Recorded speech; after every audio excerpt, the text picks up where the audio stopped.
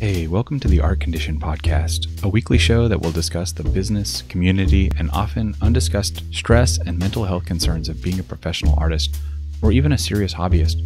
I'm Joby. I've been in the tattoo and illustration professions for 25 years. My co-host is Moose, a data analyst, social media manager, and art agent. If you enjoy the content, please consider visiting the Patreon page in the show notes to help support the effort. Or if that's not an option, please like, subscribe, leave a good review, or just share with your friends. And definitely go visit the links of our guests on this episode. Thanks for listening, and have a great day. Getting a love for all that stuff along the way. This is all stuff I should say for the regular conversation, huh? Well, then let's do it. I'm turning off the starting soon, and we are now live. And so welcome. And thank you, Mike and Peter, so much for being here. There's one thing that I want to do right off the bat that I like to do when there's somebody with us whose work that I really admire is just fanboy for a minute, and then I can just like put it out there and forget about it.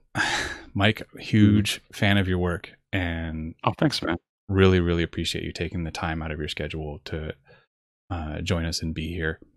Peter, big fan of yours as well. And so let's just jump right into it and talk to us a little bit about who you guys are. Mike, you want to start? Tell us about what you do and what brought you here today. Okay, so I want to thank Moose. He hit me up a while ago to invite me to take part in this. He's always been a really amazing resource. I really can't shout out enough to him. Like, he's been a constant presence on different Twitch channels supporting artists. You yourself know that.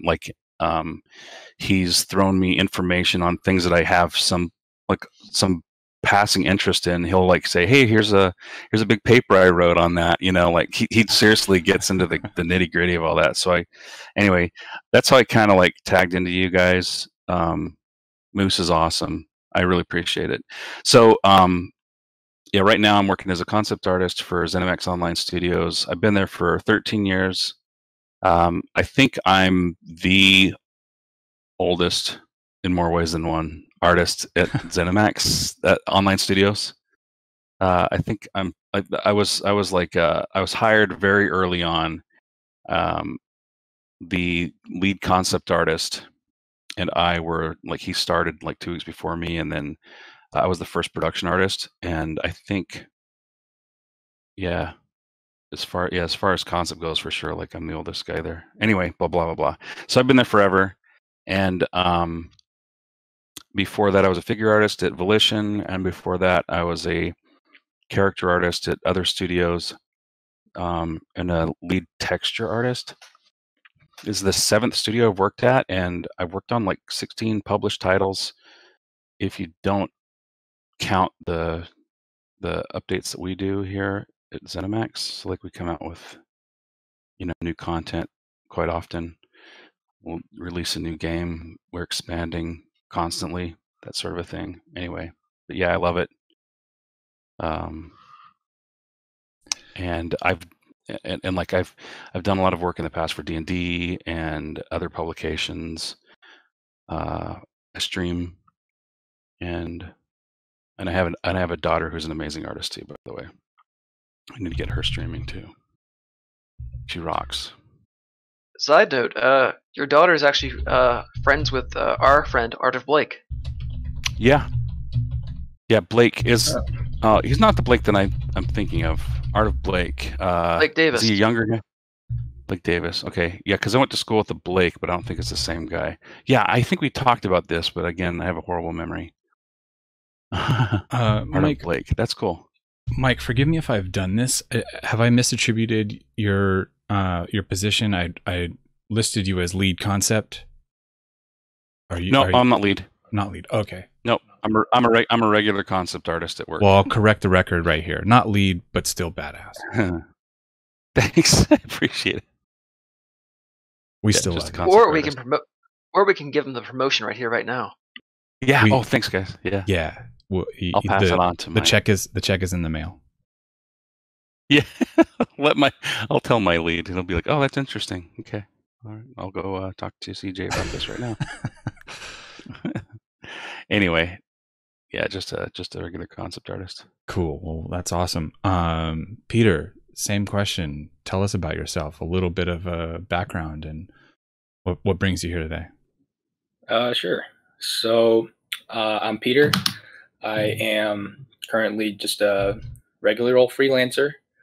I do character and creature designs for Dungeons and Dragons, for just people's projects. I mostly work with small-time individual clients, and yeah, I always wanted to be a concept artist. I mean, I guess that's a lot of people, but I went to the Art Institute of California in Santa Monica, and I got a bachelor's in media arts and animation there. And while I was there, I did a lot of, small projects with friends and stuff, and I had a lot of crossover with the game dev department also. So I got interested in game development and concept art through that program. And it was fun. We worked on a lot of cool projects, but only in the last maybe 5 years, I'd say my art has actually gotten to that kind of professional feeling level. I still don't think I'm that great, but it's definitely an improvement from where I was after school. My college portfolio, you look back and it's like, ew, it's kind of cringe. But yeah, so now I'm just freelancing on the side. I'm going to school for a second degree after my art school went through all sorts of scandal and my campus closed. So that degree is basically worthless. So I'm getting a second degree just to have the second degree. So I'm in the middle of that right now, but still doing a lot of art commissions and stuff. So yeah. Well, Peter, may you never be cursed with the blindness of thinking that your art is that great. may it's we, okay. I know where I'm at. I know. May where we I'm at. all have some level of insecurity about our own work. Oh yeah. Are you really an artist if you're not insecure about your art? Yeah. And once I think if you feel like you've arrived, you're the furthest from it. Yeah. Yeah, seriously. So I want to lead with one question sort of clarification, because this is one thing that you see misunderstood more often than not, it seems like. And I kind of wonder why that is, but it seems perfect to start a conversation about concept art with a question of what is concept art and how does it differentiate itself from illustration? That's for me. Yeah. Like for me, it's just concept art is just it's what you have to deliver in order to inform the next guy to build it, or animate it or whatever. Like we inform the modelers for for fixture or for world building for characters and all that sort of stuff. All the figure artists and I'll even do icons and things. So all we're doing is just like providing them information where somebody can like model an idea. A concept artist typically will get a design document from a designer, and we will work with the art director and the art lead to determine what is the best design. And then once that is approved and the designer's happy, we pass that on, and then the art director works with whoever else, has to take it from there to build it or whatever. And so that's a concept artist. Illustration obviously is and concept can make, you make pretty pictures, but it's not about pretty pictures. It's about you're the blueprint guy, but you want to also provide reference to, here's what the textures would look like. Here's what, these are the materials that it's made out of. It should be this scale. That's a huge one. Like, how does it fit in the world? Is it going to be something a guy can hold? Is it something that a guy can ride in, or whatever? And yeah. So I don't know, lost my train of thought, but no, it's all good. Where in the pipeline, so to speak, is concept art? Like, what level do you come in at in terms of informing? Early. Yeah, like, are you just like basement level early? Like, what are you taking in when you're coming up with ideas for what things are going to look like? Where are you getting your information from? So basically, just those designers, so for example, when they were forming our studio, I learned about the studio being formed because a guy I used to work with, I still work with him, Rich Lambert. He's our creative director. He and I worked together at 2015 in Oklahoma. He remembered me for my art, and he was brought in when the studio was forming. So when, just to give you an idea of how early concept gets in, it was like they had a few programmers there, and then they wanted concept in, so we were there to establish the look of the game. So we're early on, and we went through a bunch of different stuff. We had an R&D phase that lasted quite a while. And so we do a lot of that kind of a thing, and then we'll kind of bring in others. But like the UI department didn't come in for a long time, and I was actually the first UI artist. It was probably like 2 years in or something. A lot of games have a quicker turnaround, but ours is obviously a pretty massive game, and they want to make sure everything's good to go. And I've done a lot of UI stuff, so I've done a lot of icons and things. So I actually stepped into the UI role for a while. But literally, you get a team that says, okay, we need to develop a new area. Let's make a new area with werewolves that are undead that tear up a town. So let's make a request for the werewolf design, the undead werewolf design, what the town looks like, what does the furniture look like, what do the people look like, what's their, they work out the story of everything. What does their transportation look like? What are they, farmers, or they live in the swamp? Whatever. And so we are the next step. And so we will put together a sheet.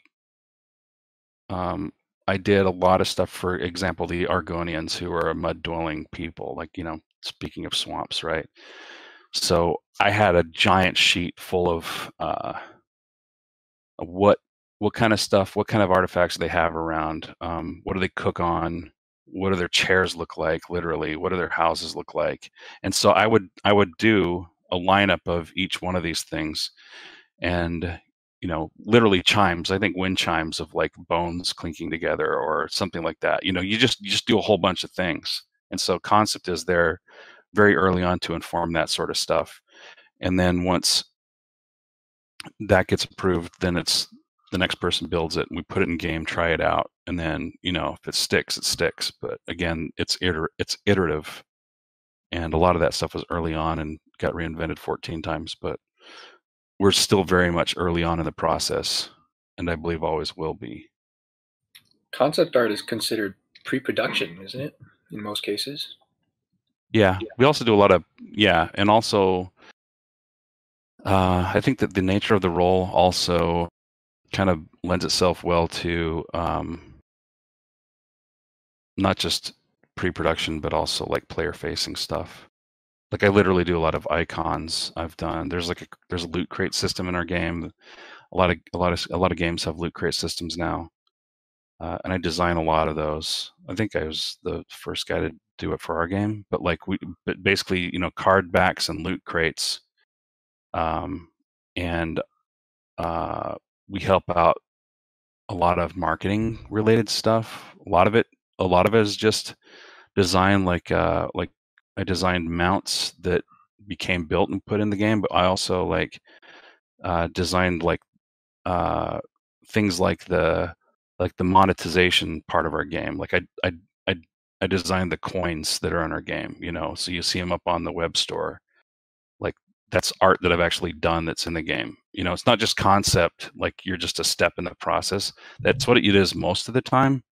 But there's a lot of, pre-production is a big part of it, but it's also like not just the only aspect of it. There's a lot of other roles that concept kind of plays in the process. Yeah, from what I understand, it's like once the concept phase of stuff is done, they kind of move the artists onto other stuff like UI and like marketing, like you said. Like just you got to use your resources at the company, right? Yeah. Yeah, there's a lot of there's concept plays a lot of different wears different hats. But they do, and obviously like the gaming like the dev world has definitely shifted a lot since when I first started.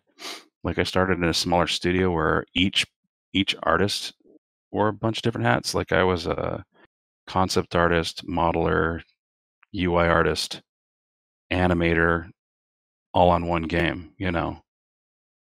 And now it's like I'm a concept artist and maybe I do a few of these other things, but there are dedicated figure artists who make armor. You know, they're dedicated figure artists who whatever work on monsters or something. Do you think that having an additional skill set is a bonus when you're looking for employment in concept art, or is it at the point where Oh, you cut out. Yeah. I'll answer the question as that's what happens sometimes. Sure. I mean, I can kind of see where he's going with that. Oh, he's coming back already. Yay. Do you wanna once you get video going, do you want to ask the question again, or do you want me to? I think it was a really short one. Yeah, it was basically, is it a benefit, or do they already have these specialized roles that it makes irrelevant what extra skill set you have? No, it's always relevant. I would say that like extra skills are usually a huge bonus. And I mean, if you're a good artist, if you're a problem solver, that's going to be the number one thing, right? If you're good at like throwing out really good ideas, and then if you're also not only that, if you have, it's not even about tough skin. I used to think that like there's artists who are, this is kind of aside, but like an aside, but like you know how artists get really precious about their stuff. Yeah. Like there's a tendency. There was a time where like especially in games, like I'd work on things for weeks and months, and then it got thrown out, or somebody else took over and redid it or something, you know, and that was really difficult. And so there's that. But then you realize that it's all part of the production. It's not really your art. It's like it belongs to the, you know, and at the end of the day, usually when it's changed, it's for the better. Even if you don't agree with it, it's like it's not your decision, you know. But with concept, you're literally producing a lineup of things. So if I put up 6 things, I know that they're throwing away, you know, 80% of what you're done. You're like, you know, you're walking into it like that, or they don't like any of them and start over again, or completely a different direction.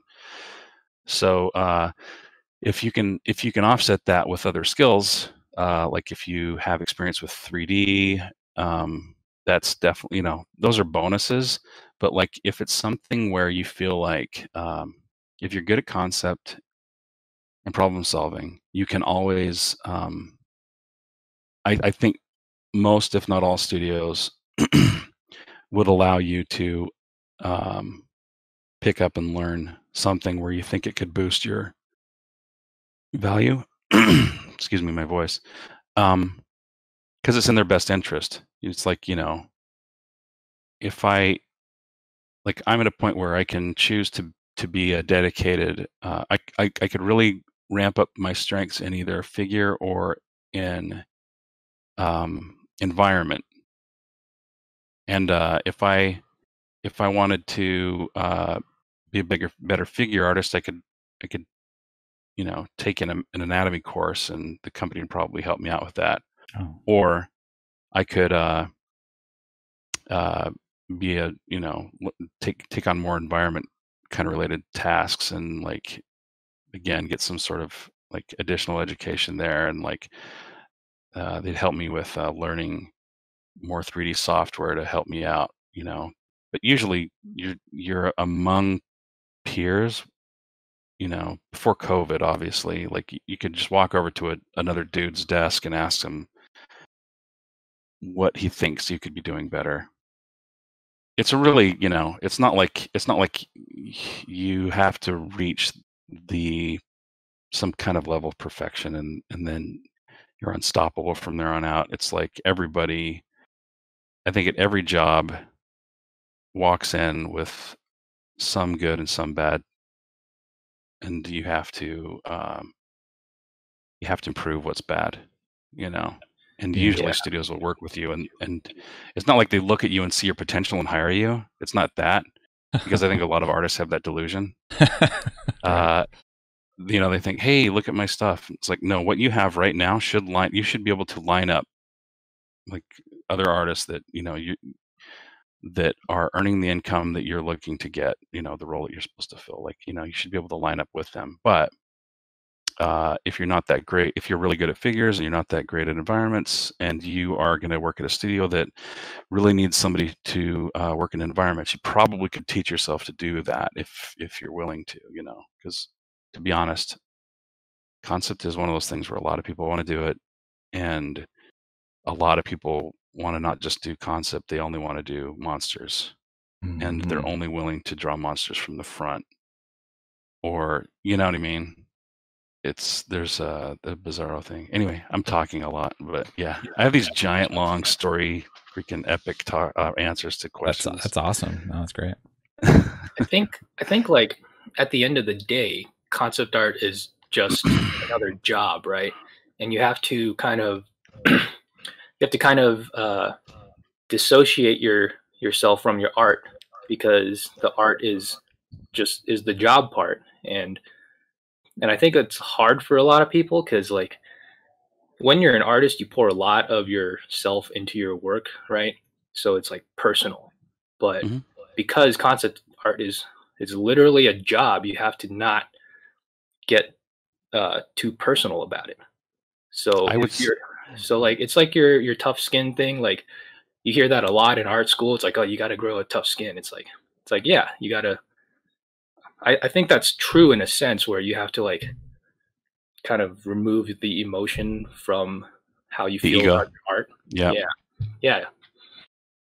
I think it's always a good idea to take pride in what you do. 100%. Do everything with the intention of this is going to be the one that they pick and it's going to stick, but also be willing to just throw it away. Like, I think that's one of those things I think every artist has probably heard if they've had a decent teacher. The whole be able to kill your darlings or whatever. Yeah, kill your babies. Or yeah. Who said that? It's true. It's like, I don't know, somebody totally super smart. Right. But I really, I totally believe in it. And I've had, I actually, I'm really proud of a lot of stuff that I've done in the past. But like, if it burns, I mean, that's too bad, but I don't really care, because I know I could do it again, and I know I could do it better. So yeah, and when so it is like I heard some other saying which is like that, which is whether you're making movies or digging ditches, at some point it becomes a job, and so it's true, at some point it's a job. However, I really get into almost everything that I do. I really, I have a lot of fun with it, and like I show stuff for that I want my lead and my art director. I want them to really like every option, which means I'm not just throwing a bunch of crap out there and then finding something redeeming in one of them. because like, and that happens sometimes. I was in a rush once, and I was doing, I did some mounts that had to be like ready in like an hour or something like that, and they were terrible because I was just overlaying like stained glass over a horse or something like that, and it was just I was fighting it the whole time, and the time came up, and luckily they went in a different direction. But usually it's like you really problem solve. You really think like, how can I make this look cool? Most of the stuff we've done a million times, so we have a really good idea of the expectation. So I know what's expected of me, and I know that a lot of the stuff I do is lore driven, so I can research it. And that's actually really important for all concept artists, is to like research their stuff. They like, some of the best interviews we've seen is people who do environments where they say, yeah, I'm like mixing this kind of Byzantine Asian sort of architecture in. I'm imagining these people as coming from like the cliffs of wherever, you know what I mean? Like, they have this kind of story behind it, and you don't have to understand the story when you're looking at it, but when you sit down with somebody and they show you an interesting piece of architecture or an environment, and then when they explain their thought process, that is really valuable to an art director. They want to hear your thought. They don't want to look at something and see somebody who just copied somebody else's whatever, or we're able to pull their perspective together on a bad idea. It sounds like world building too. Yeah. Mm-hmm. Yeah. Everything's world building. I mean, like, yeah. That's what I'm doing, really, right? We're trying to, Shane in the chat filled us in that Kill Your Darlings comes from Faulkner. So thank you, Shane. Thank you for being an awesome historian. He is actually a history professor, so that helps to have him around. Oh, cool. He also suggested it would probably be, it sounds like a concept artist might need a historian around for consultation. So shout out to all the historians and aspiring concept artists. Call up your local university and talk to the historians.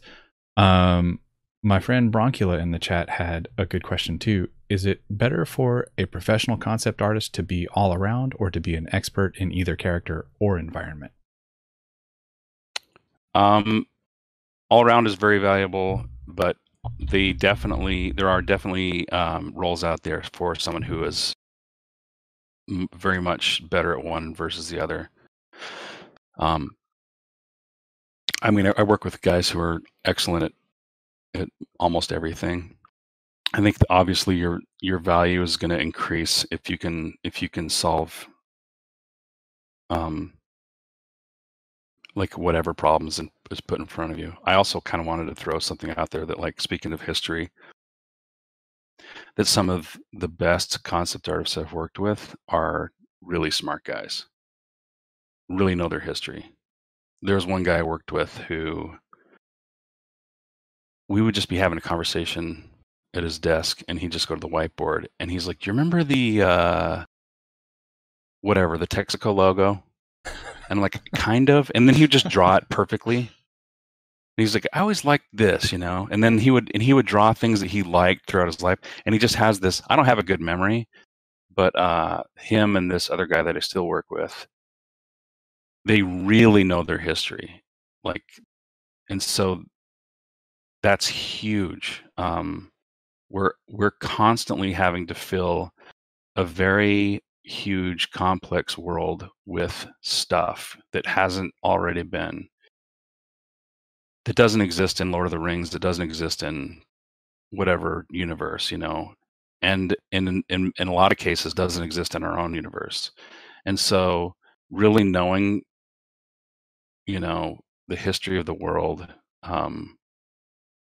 you know, like, what are the catacombs of this crazy ancient part of the world look like, that, you know, nobody's ever seen before today. Like, you know, there are so many things like that that like a concept artist can bring to bear that like really makes people excited about, you know, it really turns heads from the art director.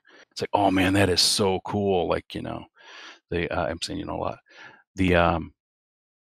The architect, there's stuff I can't talk about that I wish I could, but you know, like some amazing educational building, you know, of old, like here's the construct of it. Look how cool it looks. Look how cool the lighting works in it. That sort of a thing. It can inform a design that we now integrate into part of our world, or at least it's like a springboard for, you know, really good ideas. And so, yeah, historians are really huge. Sorry, that's another giant Would you say then diversion. Would you say to just have a large, you have to have a good visual library, right? And how do you get that? How do you add to that library? Well, you gotta research, you read, you learn about stuff you're interested in. Like I took an anthropology class a couple semesters ago, and that really sparked like just interest in, you know, a bunch of different cultures and how you can take little bits from all these different cultures around the world and work them into your world, right?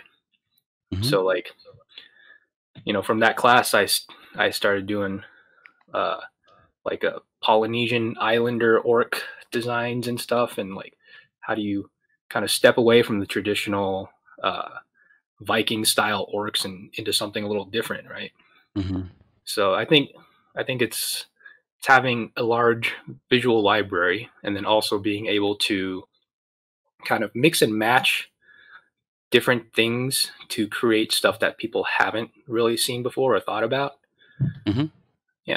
Yeah, I heard an interesting idea a long time ago. I want to say it was like Bobby Chu maybe said, like, if you're designing a tree, look at sea creatures. You know, then that's like sort of like it, like the point was to be like, not literally, but the point is to be like, break yourself out of the expected parameters, you know, the sort of Promethean tree, just get out of that immediately into something that's like almost totally unrelated. And that will help you start shaking out kind of new and original things that you wouldn't have otherwise thought about. And this is like actually a specific question that I had a little bit further down, but we could jump right to it to kind of explore this a little bit further.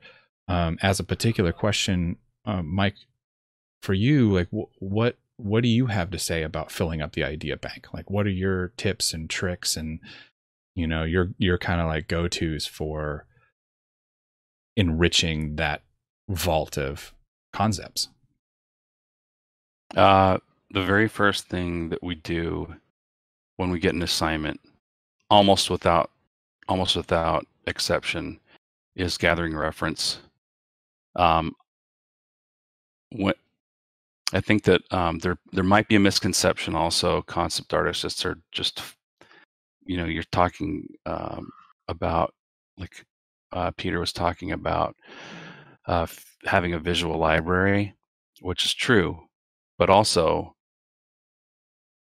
some of us, you know, I'm not one of those guys who, I have a visual library, I guess, but I'm not one of those guys like who's that freaking insane artist who can like draw anything from memory pretty much, you know? Kim Jong-gi.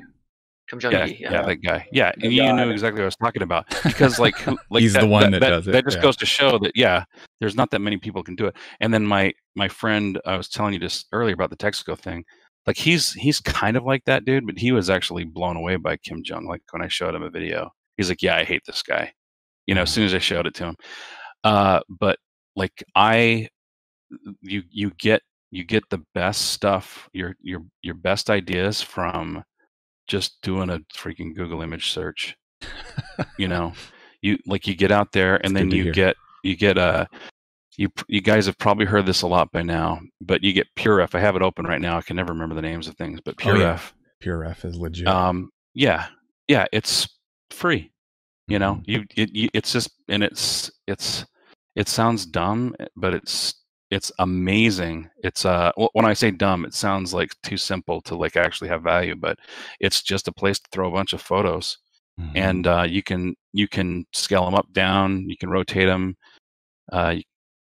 You can quickly organize them. Like it's just this software where you can just fill a screen full of photos that you can reference for whatever project, and then you would have a canvas full of these photos for each thing you're working on. So yeah, if somebody asks you, hey, can you design like some kind of a monolithic like structure made out of like ebony or whatever, or ebony and some other elements, and it's designed by vampires or whatever, right? So you do this research on ebony, on architecture, like something medieval that's gothic, and so all of a sudden instead of you trying to come up with something you've just pictured in your head and being frustrated, you actually have a bunch of visual data in front of you to like just pull from, where all they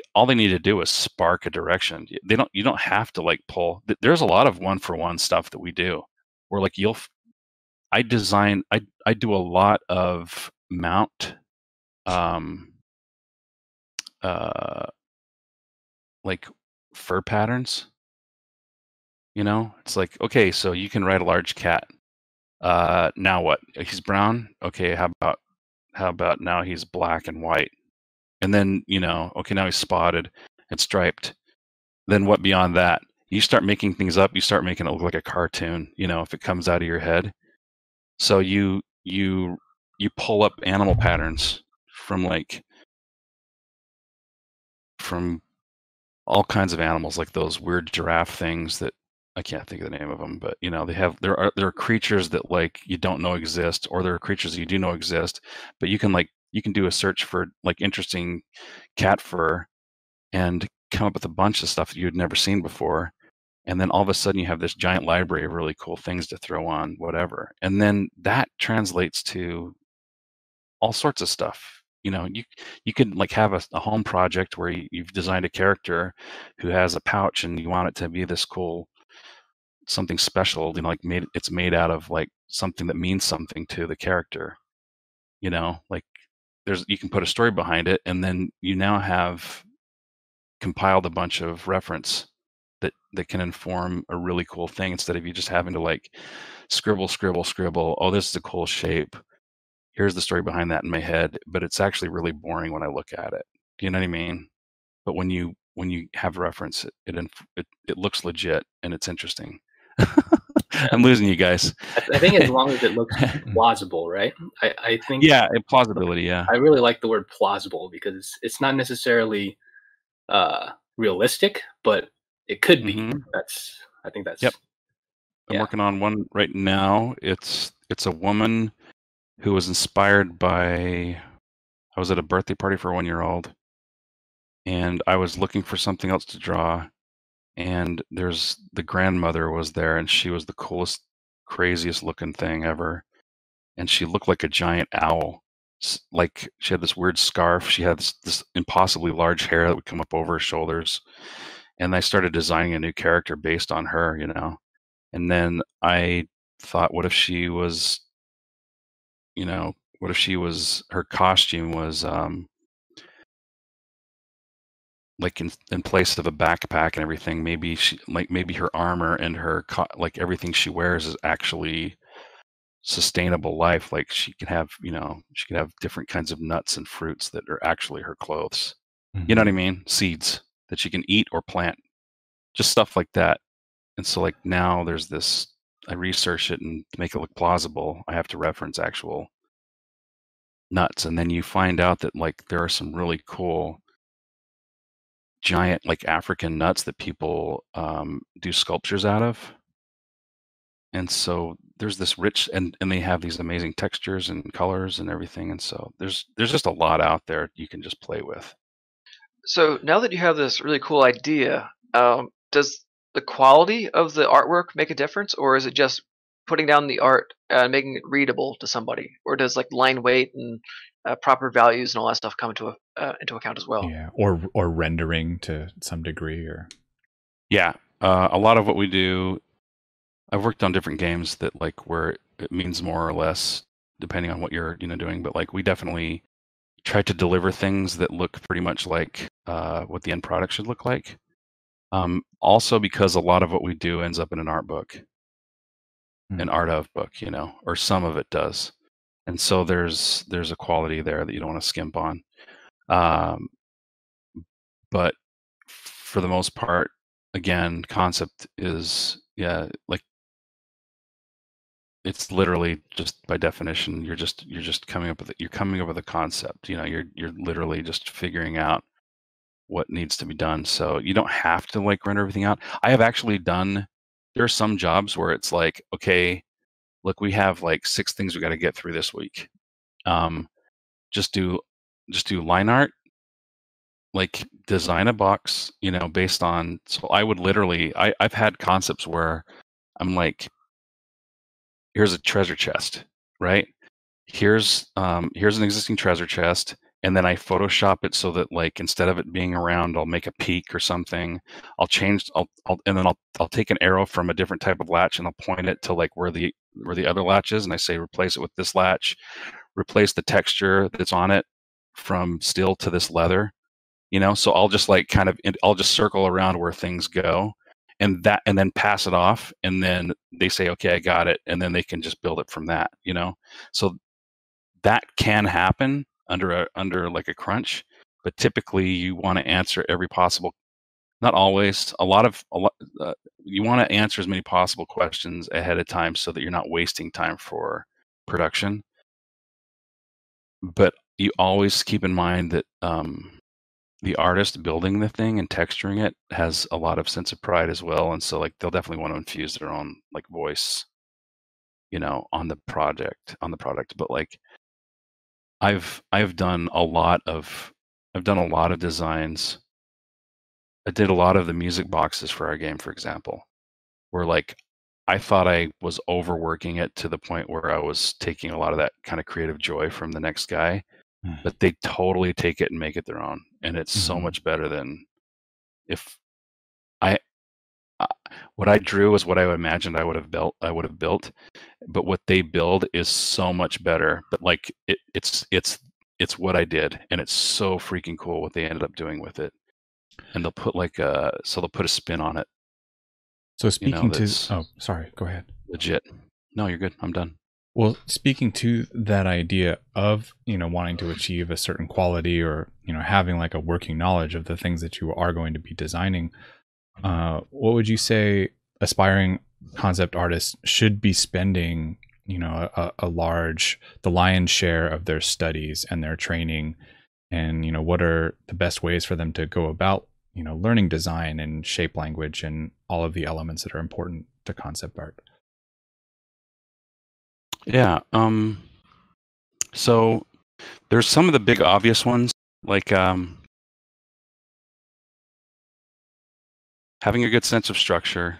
Like a good sense of design is one of those fundamental things that's just gonna eke its way into everything you do. One of the most valuable lessons I ever had in college that I think about like often, like I thought about it last week when I was working on a concept, is being able to simplify something down. I remember having to do a drawing. We did there's a figure drawing class I was in a part of where the teacher said, okay, you're allowed 20 lines, to do this figure drawing. 20. And they have to be straight lines. It's point A to point B. You know what I mean? Communicate. That's awesome. Then it was like, now you're allowed 9 lines, And so it was like, what are the absolute most important lines, or shapes or whatever. And so it's you build a skill of throwing away the unnecessary and focusing on what's the most important thing. So that's fundamental, right? That's going to transcend most things. So obviously, that's going to be huge. I'm trying to remember your whole question though. Crap. What skills would be ideal for someone to train if they wanted to get into concept art? Yes. Okay, thank you. So anatomy obviously is a big one. But the problem solving, right? Like one of the skills that I learned on the job was working with our lead figure artist, Tatiana, who really she really understands, she knows clothing inside and out. Like she totally she makes costumes all the time. She posts it all the time on her Facebook and Instagram. She's amazing, right? She makes her own jewelry and everything. So just really understanding things like that's a huge skill, is just understanding fabric, understanding how so when I say fabric, I mean like literally how is it sewn together. That's one aspect of it that just can inform. So like you're talking about a visual library, like there's an educational library where like how do buckles work? Why would you buckle something this way instead of you're throwing down a bunch of random buckles because they look cool? What's their functionality? Functionality is like top tier. You know what I mean? Then you can decorate it and make it Michael Jackson jacket. You know, like it literally has to. Jackson's jacket looks like a jacket, then it's full of belts. Do you know what I mean? But some people design, some concept artists literally, or like, you know, comic book artists even, they'll just throw in a bunch of stuff that really is unnecessary. It doesn't serve a function. So function is huge. So that's one of the biggest things. Just understanding the function of something. Why are they wearing this? Why is the architecture designed like this? What's the religious intent? You know, what's the culture? Maybe there's a triangle present in everything in the architecture because like the triangle is like the motif of the god that they worship in their culture. You know, we were talking earlier about history. Yeah, history is basically the solutions that previous people had to their problems. Yeah, and I'm constantly going off on tangents, but it's like I have a really hard time saying what's the most important thing, but like, or maybe not the problem solving the thing, most, like, you know, but like the general area of importance, you know. Like, yeah. When you were studying, or you know, when you were, you know, making the push to get to the point where you were going to be a, you know, a professional level, what kind of things were you doing just in terms from like a technique level? What kind of things were you focusing on and working on? I think that one of the most important things that I had to learn was, and I still struggle with it today. I mean, I still have to remind myself to do it today, is to stop thinking in terms of like solving the problem and then putting it down. Like being able to just freely add an art lead who would literally take a photo or a rendering of a character or whatever, just say a character, and he would just get he'd just pick yellow with a fully opaque brush, and then just sketch in like, what do you think about, like, what if the hat did this? What if the belt's kind of like wrapped around here? Or you know, we're creating puzzles in the environment. You know, like what if a chain came down like this and it's redline? He would call it redline drawings. There would be a cage over here, and he wouldn't render out anything. I think one of the biggest skills is just like the problem solving aspect without getting into the nitty gritty. Like a lot of artists, what they do in their process is what you should do in concept, which is like just rough it, just go loose, like just don't worry about the final thing. I have another concept artist at work who makes fun of me because he says I'm trying to like solve the design while I'm drawing the final design.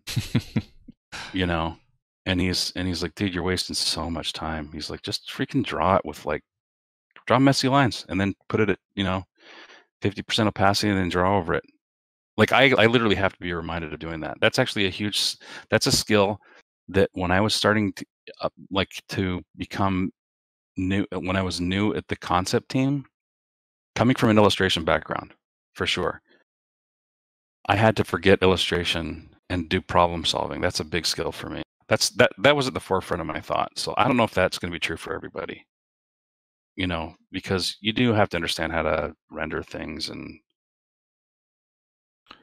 understand material callouts. Things are made of metal, and like you should be able to look, like if somebody asks you to design a cabinet, don't get bored. I don't want to draw it. I don't design a cabinet. It's not what I'm about. I want characters. It's like, no, you have to understand that kind of stuff because it's going to translate everything. Okay, now what kind of a trim does it have? Are the handles on it brass or metal or whatever? Or are they just going to be wood? What is this cabinet going to look like from people who are wealthy, people who have a middle income, or people who are poor? But they all want it. But they all take the same pride. They come from the same culture. So there's going to be some kind of a similar motif. That goes back to the history thing, but that is ever present in like a game like ours. There's something that ties them all together. So there's going to be some sort of an element like a leaf design. It's going to be like roughly carved in the poor people's thing, or not at all, but like just inferred basically in the shape. The middle class, they put a little money into it, so somebody sculpted in a nice little leaf, and then the rich people are like, have fun. They've got like the leaf, like worked in, what is it called? Like the metal engraved something. Yeah, and yeah, whatever. But like but they're all effectively the same chair. They just have different levels of fancy or what workmanship, like they were one guy was able to build it in his garage, and then the king was able to like enlist craftsmen, like 20 craftsmen dedicated to this one chair. One guy worked on the handles, but they all had to work together. And that kind of stuff, just being able to just think about things like that, or not just think about them, but like to work them out, because that's a big part of what we do also. Is there's always like a low, medium, and fancy version of things, or there's a light armor, a medium level armor, and there's like a heavy duty armor.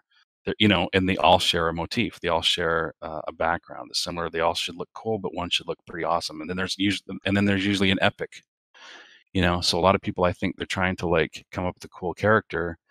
What if this character didn't have as much money, or what if he had untold amounts of money that he could, get whatever he wanted, or what if, what does this costume tell the story of him about, or her, Would you say that like volume of ideas is an important thing to work on? Just being able to spit out a bunch of different things? No. Volume, it's quality versus quantity is always going to be a thing. If you throw out 90% crap and then maybe there's 10% redeemable stuff in there, like it's going to be exhausting for somebody to look at all the crap. You know what I mean? So just like it's literally one of the concept artists I work with, he just says, I just do 6 designs. That's it. Like, that's his top number. And it's usually, usually 3 is, you want to give almost anything that I'm given, I try to do a ridiculous version of, an oversimplified version of, and somewhere in between, because sometimes the art director really wants the ridiculous version. The spider in Lord of the Rings. Did you ever see the behind the scenes of that thing? Yeah, I did. Where the guys making the creature, they kept, he's like, he wants this really freaky spider head, and so they worked on it, and they would show him. He's like, nah, you need, push it further. And so they would push the tumor on the spider's head or something, like more and more, and he's like, and he would keep coming back and say, do it further. And so they keep giving him like, 3 or 4 options to choose from. And then they just, out of like just for the hell of it, they made one ridiculous, huge, over the top one. He's like, yes, that one, as soon as he saw it. So it's like, if they had just done a ridiculous, spectacular version, and then somewhere in the between and somewhere, you know what I mean? Then they would have saved a lot of time. And so those are things, and at least those are both those are all starting points. Even if not one of the designs are chosen, anything you draw is a springboard for the conversation. Even if it doesn't, a lot of the time you'll do most concepts reviews that I'm a part of, somebody will put something in front of him where he's like, oh man, that's awesome. And he goes, but and it doesn't even have to have the intent. It doesn't even have to come across the intended way, but the art director might see something in it that is new and cool. He's like, yeah, that shape here. It's like, again, Lord of the Rings. Alan, what's his name? Guy, I can't believe I can't think of his name, but the lead artist. Alan Watts? Alan, no, not Alan Watts. What's his name? Alan. John Holmes and Alan. Dude, I freaking met him. I can't think of his name. I know who you're talking about. Alan Lee. Yeah, Alan Lee. Alan Lee. Yeah, Alan Lee. He was doing sketches of the White Castle, and he was like doing the little buildings in there, and he did a sign just kind of hanging off of one of the buildings, and he just drew this like kind of quick shape on it, and somebody said it looked like a rat, and they thought, yeah, it would be kind of like, there would be like in a environment like this, there could be a business that is just, to catch and get rid of rats. Like there might be a lot of rats here. And so they, like when they made the film, they actually made a really cool sign that, that you'd see just kind of like a snapshot of in passing of like this sign that was like a rat catcher. It's just some random, he just did a scribble, but like they interpreted it something cool, and then it was a springboard for an actual design. So like that happens all the time at work. You don't have to magically have all the answers. What you do is valuable, even if it touches on something that can then become something cooler. I want to roll back just a little bit to what you said about the extreme version, the simple version, and the middle version. Would that be a good way to go about putting together a portfolio for a concept art gig? Sure. Yeah. Male and female. Almost everything that we do, especially I think everything. Once we resolve, if we design an armor, for example, for a male, we have to resolve it for the female. The torsos are totally different. Usually everything else can fit, but yeah, we have to do concepts for the female. And then light, medium, and heavy armor always. But like we do a lot of headdresses. What is something that people are willing to pay $5 for versus $10 versus $50 or whatever. I mean, I just made those numbers up, but you get what I mean. Yeah.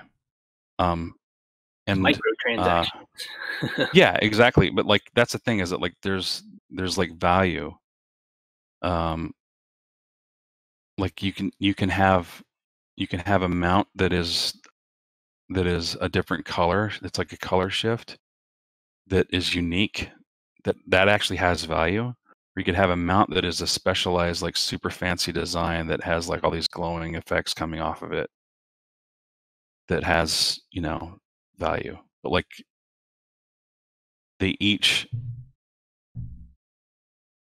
all have a place in a game, and they all have a place in like a story in a game or anything. Like, you could literally be designing films, like a culture. If you're doing a comic book, and then you make up a universe or an environment where you have a kingdom or whatever, and stars, are the motif. Here's the guy who wants to like work, go live in the kingdom. Like his furniture is going to have a star on it, but so is the king's throne. That's just going back to the previous thing. But like the middle class are going to have the stars, and and so that's the story. It's like everybody, there's a reason behind all of that, and so that has value. And when you draw, if you're a concept artist, if you're trying to be a concept artist, and you go to talk to somebody, and you show them that you put that thought into it, that's going to make them go, okay, this guy gets it, this girl gets it. Like, they're thinking on the right terms. Like, how well you're executing on it might be a different story, but at least you're like, if your head's in the right place, that goes a long way. So I'm talking way too much. Not at all, dude. Not at all. No, you're fine. I was actually going to ask you to expand on this a little bit more. In terms of like building a portfolio. So a concept artist that is looking to, or an aspiring concept artist that's looking to get into this industry. What should their portfolio or their art station, what should it look like? Are there minimum and maximums of certain things, and should they always show process pictures for things? Like what do art directors that are looking at portfolios want to see from a potential concept artist? Okay. I feel like getting your foot in the door is probably one of the hardest things. At least it was for me. I'm still working on getting my foot in the door. Okay, so there's a 3D artist that is amazing that's on Twitch. Nimlot. Are you guys familiar with his stuff? Yeah. Oh my gosh. It's Nimlot. It's like, is it 26? Anyway, his name's Georgian. And like, you know him. So anyway, he's amazing. So he takes on. This is going to answer your question. I'm just kind of giving a background. He does one after the other amazing character, right? And he has a mentorship, and his students, like, he's brutal to them, right? Like, he doesn't let his students show anything until it's like top quality.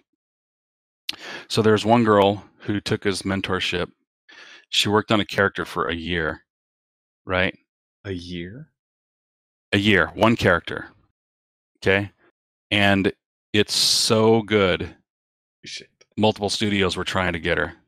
Oh, wow. It's the only thing she has on her ArtStation. One character. What? So for you to go on to ArtStation and but yeah, it's like, but the thing is, you look at this character and you're like, oh my God, this girl can do anything we want her to do. Like, she is a rock star. As soon as I saw it, I'm like, I would spend a year if I could come up with something of that quality. And then she actually has a time lapse of the brutal process that she went through in getting the head right from her first one.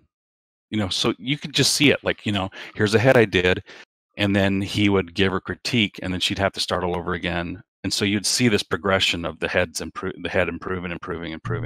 and then it was just mind-blowingly good. So anyway, that goes back to, like, what do you want to have in your ArtStation? And the answer is, what you want to have in the ArtStation is for you to impress somebody who is already professional. You want to go in, and it sounds lame, but like, you want to go to a forum and say, look, is this on par with what's out there? No. If not, what do I need to do to make it? Like, at what point is this going to look like studio quality concept art? And what we as a studio want to see isn't just that you can draw well. It's that, like, you can draw well and it looks like you could hit the ground running. Like, it looks like, research the studio that you're going to apply to. Basically, find out what they're doing. What have their concept artists produced? Look at their work, match their work, then show it to them. You know what I mean? But obviously, put your own spin on it. And then it's better to have one piece that's awesome, like this girl's, than to have 10 pieces that are mediocre. Like, it's don't even have 10 pieces in there with 9 of them that are mediocre, or 8 of them, or 2 of them. Just throw out the mediocre. Never have it. Always have your best stuff. Yeah, this is making me oh, sorry, go ahead. No, I'm just saying that, like, if don't put anything on there that wouldn't be, I don't know. I would say that like if you wanted to risk that if they were to do a random view of your art and they only got to see one piece that's on your portfolio, everything you put up there should be okay to be that one piece. Do you know what I mean? I had heard this talked about a different way, where they were talking about the art directors being risk adverse. So they want to make sure that the person they're hiring can do the work, but they also want to make sure that they don't waste time by making stuff they don't like. So if you put stuff on there that they don't like, then they think that you're a higher risk. That you don't like, or that they don't like? That they don't like. Oh, gotcha. Yeah, it could be. I mean, so I've been a part of a lot of interview processes at work, a lot of them. And so one of the cool things about our studio, and I'm sure a lot of other ones, is that what they do is they, a lot of you'll interview with different people throughout the day, and then everybody gets together and they talk about you. And then almost always you'll have somebody rooting for you, and you'll almost always have somebody. And some voices are obviously more powerful than others. You always want to impress the art director. So interview well with the art director, and I don't want to instruct anybody to be humble, but be open to hearing what it is they're looking for, and give yourself a reality check of like, are you there? Or I've talked to the art director. I've heard the art director say in a couple of cases that like, I'm with you guys. We shouldn't hire this person, but they impressed me so much in the review. I mean, in my one-on-one with them, that I asked them if they'd be willing to take an art test, which I think a lot of artists just don't want to do, or animators or effects artists or whatever. They don't want to be done the disservice of being asked to do an art test. But like, if you want a job as a figure artist and all you have are environments, you should be willing to do an art test of figure art, that sort of a thing. Anyway, just so you know, I'm part of the thing. Come on. My girlfriend's coming through. Oh, no worries. That's all right. Well, laundry time. Yeah, no problem at all. So it's all good. This kind of, that speaks. Well, I have a follow-up question directly about the person that took a year to finish their character. That leads me into like the next specific question though. But so she took a year to develop this character, and she came into high demand as a result of that. Oh, sorry. Do you need to? I thought she was asking me a question. Oh, okay. Sorry. No, she's just talking to her daughter. Go ahead. But obviously you can't take a year in a studio. You can't take a year to design any given character that you're presented with. So how does that translate? Like if you get hired based on the one character that you've done, right? But it took you a year I should to answer do that. Yeah, I didn't really fully realize that whole thing. So what I was saying on her is that like, because of her one character, she was getting offers, right? But she also knew that like she wasn't at a pace where she could jump in and rock it with the other guys, right? Is that kind of partially answering your question? Yeah, so she wasn't necessarily hired directly into like character design or whatever. She was like maybe started and with to be like clear, textures or something. Yeah, and like, to be clear, I mean, I think she probably, a studio recognizes talent, right? Or devotion. And so like, she probably could have gotten hired. She actually she doesn't want to work in a studio until she feels like she's really got her, right? And I think that like she's doing some other stuff for money right now, where she has a more relaxed schedule, but it's not as great a pay. However, a buddy of mine also said that he's quoting also, so I'm quoting him, quoting somebody else, that when you do something 10 times, on the 10th time, you can do it in half the time it took you, like the first time or whatever it is, right? Like her character that she just did of Robert Downey Jr., which is a very good likeness. She did that one in just like a handful of days, I'm sure. Like this guy Georgian, he's doing one every day, I think. And she did Robert Downey Jr. in like a few days, whereas she literally worked months on this girl's face before. So what's the ideal time that somebody should try to hit for a design before they try to get hired in concept? I think, okay, concept. Every job's different. Figure, like if I were answering for the figure team, which I'm not, I know, like the model, like we were just looking at, I think that they in-house, I think it's something like 6 weeks for a character, something like that is a typical budget. So these things don't just turn around right away, right? For me to do, there's a lot of different stuff that I do. So like I'll do some things that are expected to be done in 2 days, and then other things I'm expected to do in over the course of a sprint, depending on what it is. But I would say, like, are you thinking like a character, for example? Yeah, like I would say just so obviously you want a time box. That's the big thing that they want to hear about, is like your time box. You if you start using the phrase time boxing, they're going to love you. You can say like, okay, I gave myself the morning to come up with 6 different ideas for silhouette, right? And like literally, I've sat there with my art lead and he's drawn for me in 5 minutes, and he's given me like 4 different ideas for something. So you can literally say, here's a time box of all these different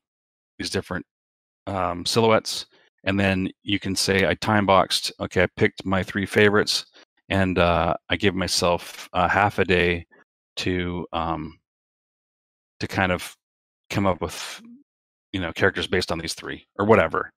You know what I mean? And then once you've decided on moving forward with one design with yourself or feedback from friends, just make it look nice, and like just be honest about like how long it took you, and then you're going to find out that you can get faster. Just like with her, how she took a year.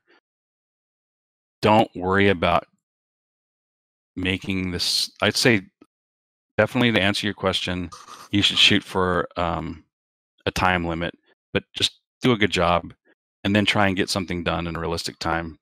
And realistic could be like for a character. Crap, I've worked on characters where they've been really detailed. I've worked on them for a couple of weeks, right? But I've also done other ones where like I had to do a turnaround in a couple of days. So it really varies. It really depends on the level of detail.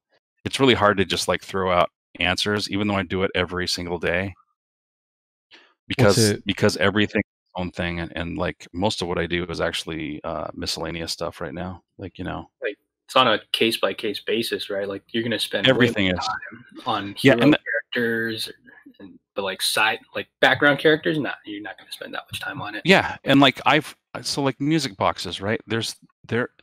I've done so many music boxes or card backs, these loot crates. A typical loot crate could take me, a card, like it could take me a week or more, right? Because of how much goes into it. And then I've had one, I did the A-lid, where you take existing assets and you just kind of, you piece things together. You like the A-lid one that I did from a couple years ago was somebody did a logo. I worked it into our existing loot crate logo, I threw on the texture from this magical floor that like the art director had mentioned, or a designer had mentioned somewhere in the notes, right? I basically got all of the information and I carefully listened to what was going into it. And then I just put it into the concept on the first review, and he said, "That's it, it's done." You know, it was like a day or two, like that I put in, which is like super rare, but like it just also goes to show you how like super important is communication, how super important communication is. So if to like realizing like because one of the things, and this and speaking to you about like self-improvement, right? Like right now it's like I feel like I am a contributing member of a well-oiled machine, right? It always hasn't been like that. I've definitely have had my stumbling blocks over the years where like I didn't realize that like I remember like having a period of time where I was struggling to do everything everybody was asking me, and I was so frustrated because every time the art director would come around, he would have something more to say about it, and I thought it was because it wasn't, I didn't think it was me. And my art lead, he said, he goes, "Dude, you have to like," I remember him saying that like he says, if he comes around today and he likes what he sees, then like I'll eat my words, and the art director came around. It was just like a humbling thing where I just really didn't realize that I was missing what was expected of me, kind of a thing. So every time we have a meeting, I have a goal to have something that is finished, like something that is like either finished or is like informs where the finish line is. Do you know what I mean? Instead of just like, drawing this, like adding this texture or fitting in this element or whatever it is. I can't remember a lot of the things that I struggled with, but there was a time where I had pieces that I was delivering or showing at concept review, and I didn't really think of it as, I just thought it was review time. I didn't think of it as like this needs to be approved. You know what I mean? It was a review time. I have 3 different tasks. This one hasn't been approved for 2 weeks, but these other ones, have been approved, and I moved on into other tasks that have been approved. But like, I don't know. I'm rambling right now, but like, I have you get to the point where you have a mindset of every time you go into a meeting, you want to have something that is well thought out, and it's not just showing that there's a pretty picture. It's like, am I problem solving to the point where it actually has value in terms of this is going to be a final product soon? Like they have a tight deadline and I'm messing it up by not trying to solve all the problems ahead of time. You know what I mean? So like for everything you're putting out there, you want to kind of shoot for just that instant approval kind of design, like the whole Peter Jackson thing, like the right, yeah. Well, yeah, and like, yeah, and it doesn't have to be. I can't remember the last time, and this is awesome to say this. I can't remember the last time that I didn't put a lineup of something in front of my lead and art director where they didn't just pick one thing with minor changes. Because I've really got it in my head. I've worked there for a long time too, right? But I've really got it in my head what's expected. And what I can do to impress, my lead and my art director. Like not just impress them, but like what's something that they can look at and say, yeah, that's exciting. That's something that people are going to be excited about. Like you want to make their job easier. Yeah. Well, exactly. Like I literally, after this talk with my lead that I was talking to you about, where I wasn't delivering like I thought I was, I took a step back, and I asked, I basically was like, okay, I need to think ahead way more. And and it's still a habit now, I would work to have something finished to put in front of him like every time, instead of me showing him, here's where I am on this right now. Now review time is a goal. It's not just a here's where I'm at. And so that's one of the realities of the job.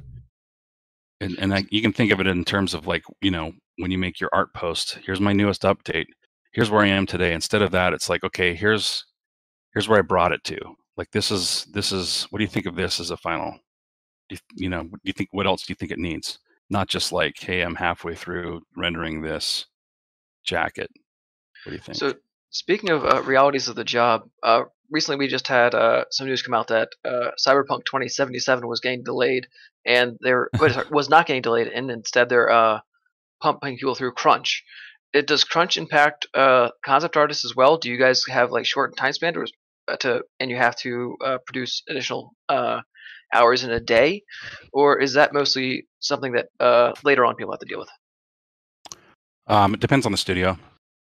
We have an extremely organized studio, and so time crunches are pretty rare. I think I can say that without risking getting in any kind of trouble. Like, there are a lot of studios out there who tell you that time crunch is mandatory, and that's a big reality.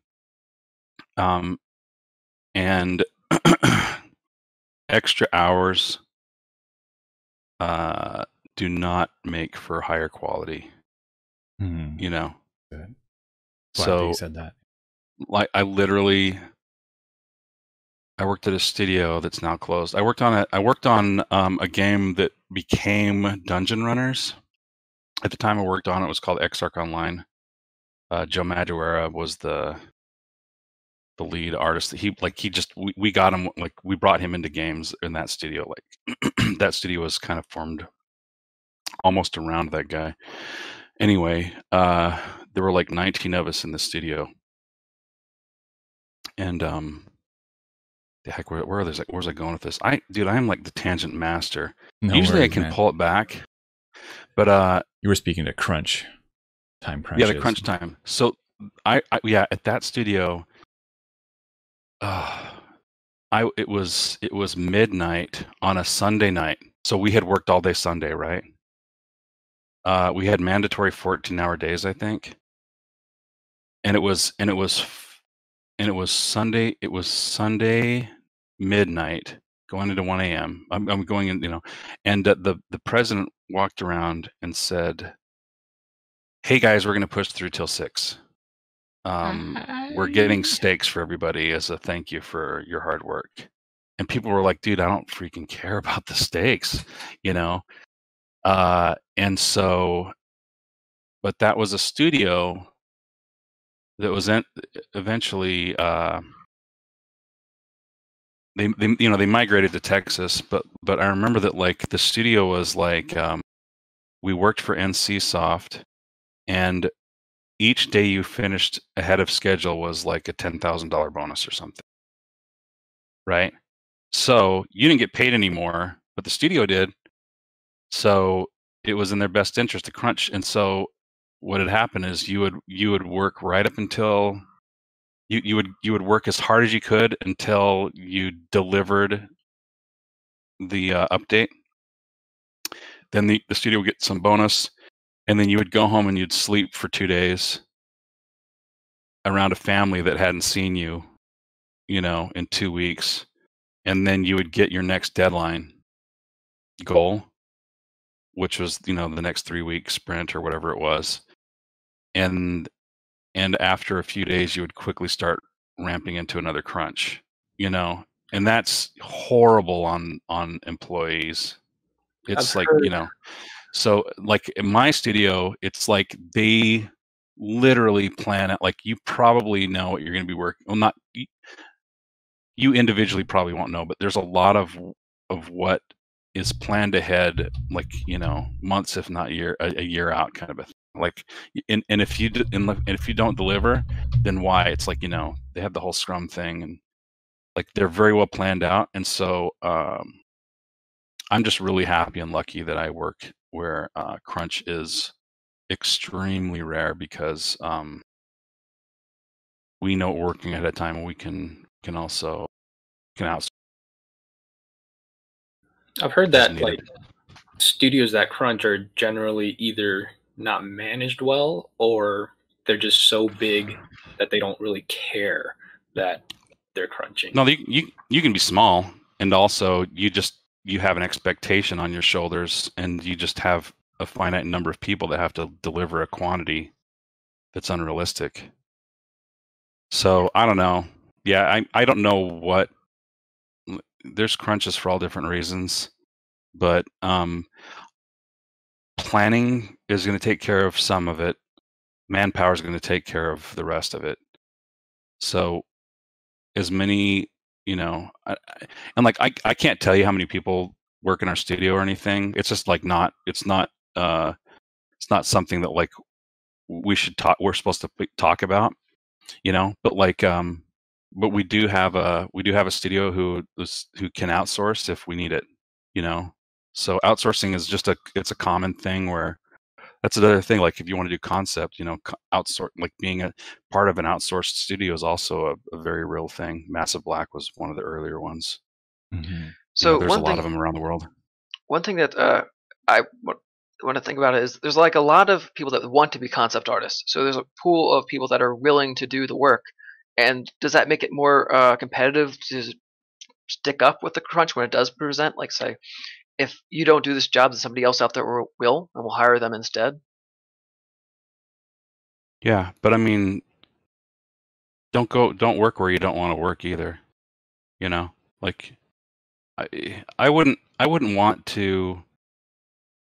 Okay, so I heard in college, and this is true today, you're not just at competition with the people that you're in school with.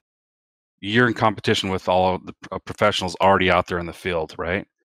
And I'm in competition with. I can definitely be replaced by untold numbers of people trying to get into my position. So I have to, like, every day.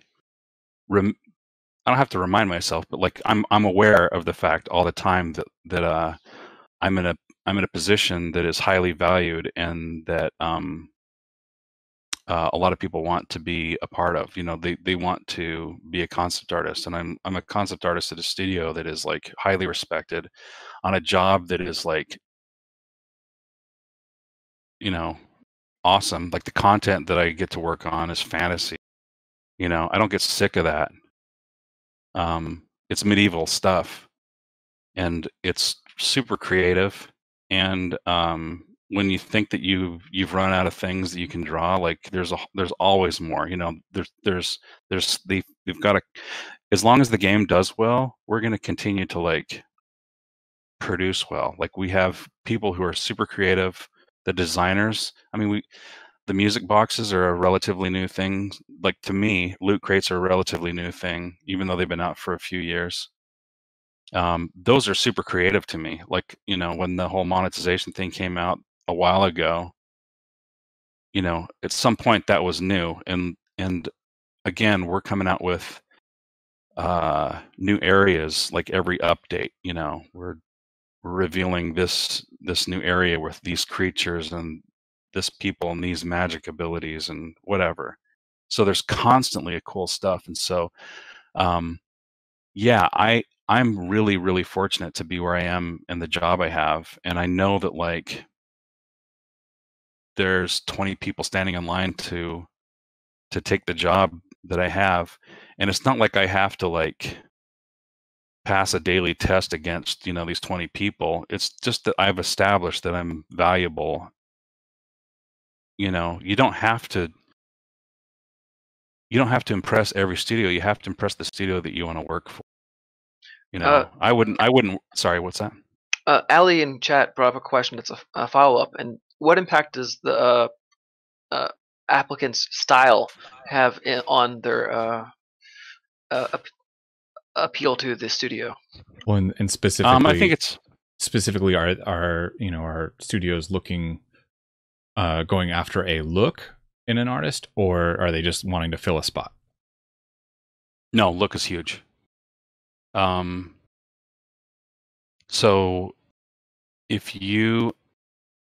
So I've come from a position of I would get offended when I would show,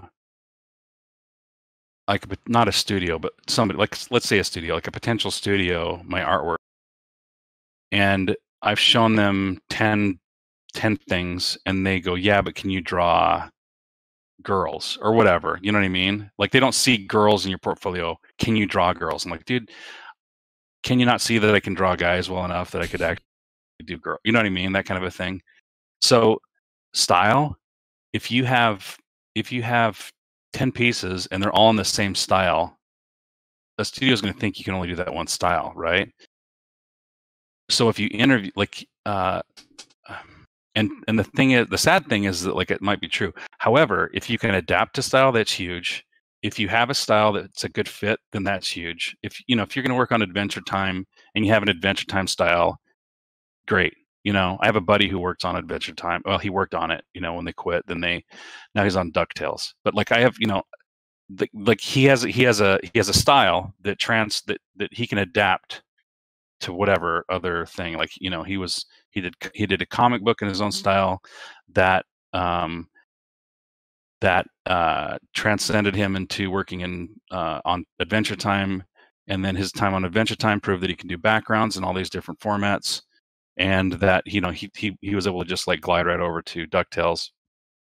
And same thing goes with video games. There are a lot of games out there that are very stylized, but there are a lot of, like, our studio is it's stylized, but it's stylized in, like, reality. It's stylized, like, to where, everything should be, again, plausible going back. You should be able to show us that you're designing something.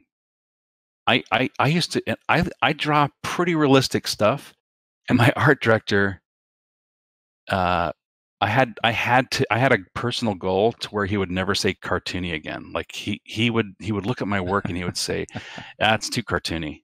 And I realized that I was just drawing with lines that were too thick, like, it really meant something. Like, he wouldn't approve something because I would do things as simple as shave the edges off of, like, a crate design or something, anyway. But there was one guy who, I won't say who it is, but there's one guy who was a very good artist. He does a lot of board game stuff, and he's very stylized, cartoony influence, kind of a thing. And he really wanted to work at our studio, but he had nothing that was realistic showing. And so I worked with him. I said, okay, you can't show this, like, this. There's nothing in your portfolio to show you're a good fit. So I worked with him, and he produced, like, 3 character designs, and they're, like, he wouldn't leave the cartooniness. Like, he would kind of bend the cartooniness, but he was trying to, like, have his signature style still in there. And he was just like, look, this is it, man. This is what I'm turning in. And I'm like, all right. And so he applied, and then he was like, he was hitting me up every day, sometimes 3 or 4 times a day. It's like, hey, have you heard anything back? I'm like, dude, they're going to get back to you. Like, if, or they won't. If they haven't heard back, it's a process. And that's also something that, like, anybody who is interested in getting into this, like, you can apply at a studio and not hear back for a month, and all of a sudden, they call you up. So don't worry about it if they don't.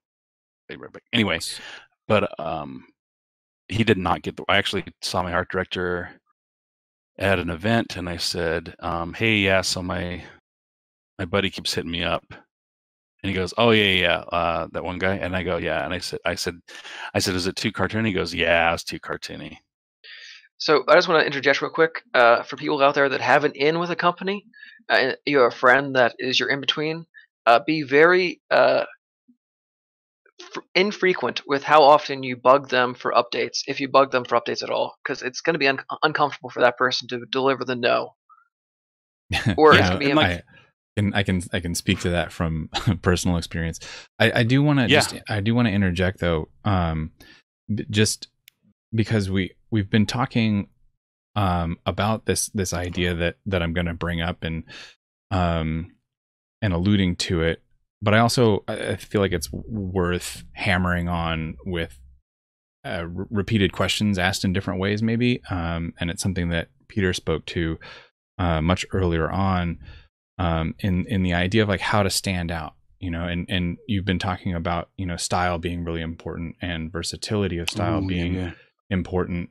But in terms of like that initial, like, popping out of the crowd, like what are the things that are really going to make you like stand apart and stand above and get noticed?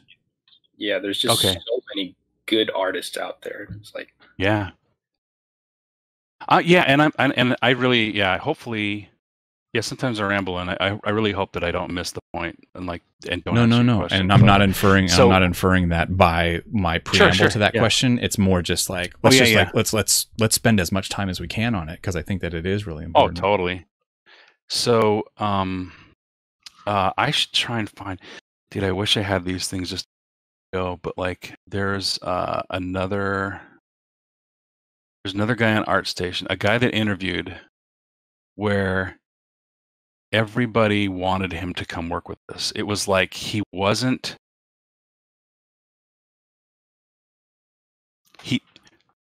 Everybody, so different parts of the studio will interview the person, right? Like anybody that he might have some kind of design, figure, whatever, character artist, whatever, blah blah blah. And so there was this one kid who interviewed with us. I think he was fresh from school, and nobody was really impressed with him, but the concept artists were blown away by him because he was doing stuff that we hadn't seen before. And everybody was like, I know we're looking for a senior artist position. They're trying to fill a senior artist role. But this guy is, thinking, like, you know what I mean? That kind of a thing. Yeah. And so I'm trying to remember what it was he did. But like, I think, and he was also very stylized. He was very Miyazaki, Interesting.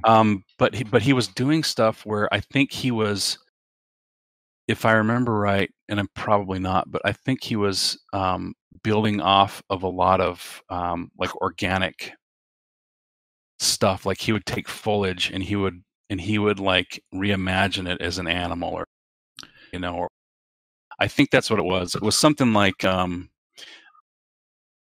tree became part of an engineering thing. Like what if a tree were also a part of a pulley system, where it wasn't like you're just using a pulley thrown over a limb, but like the tree was part of the system. You know what I mean? It was like nature and industry were truly merged.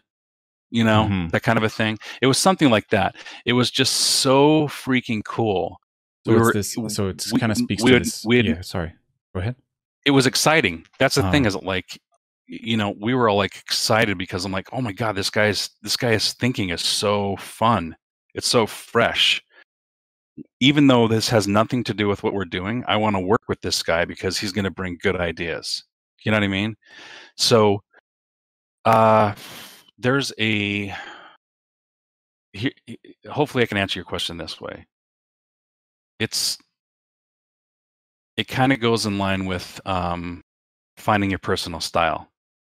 If I've heard a couple of different answers to this, and you can tell me what you think. One of them is when you're trying to find your own personal style, think of your 2 or 3 favorite artists out there. Like if all of their artists had to disappear and you had to pick 2 or 3, who would they be? And then merge that. It's such a hard question. And then but yeah, like who are the artists that blow you away, and then how can you infuse that into you? You know what I mean? Like, I actually and then the other one is if you take 10 artists, if you copy one artist, you're going to be a clone. There are so many people out there who paint exactly like J.C. Leyendecker or what's his name? Arthur Rackham's the guy that like actually was compared to, but Norman Rockwell. There's so many Norman Rockwell clones out there, and he hated that. He taught class for like a year, and he said all I've been able to do is successfully produce a lot of clones, and he hated it. Mm-hmm. And they were really good painters. Like people were like amazed by like what like the quality of students he produced. But, they were already really good students, but they just wanted to be like him. So there are a lot of artists out there who clone other artists, and you're never going to be unique. You're going to be a cheap imitation of the truly awesome artist. But if you take 2 artists or more, and somebody was saying up to 10, right? What do you love about this artist? What do you love about Miyazaki combined with Norman Rockwell combined with whoever? 3 artists, right? You're going to have something that's completely unique, and you're going to make that your own. So that's speaking in terms of style, right? I did a concept that didn't make it. I can't remember why, but I did a mount design that's still my favorite thing I've done at ZeniMax that'll never be seen. And it was, you remember, that zombie game, what's